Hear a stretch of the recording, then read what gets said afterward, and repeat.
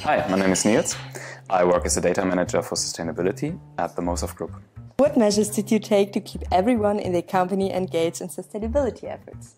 I visited the sites of MOSOLF and actually talked to the people about sustainability while drinking a coffee and just exchanging. What was a surprise you had? The openness that I found in the logistics company for sustainability, that very few people don't see the need. What challenges did you face when you first started MOSOLF CCF calculation? It's the data quality and the lack of data, but what really helped was that we could actually use spend-based data, especially for Scope 3 emissions. What was one oops moment in your sustainability journey?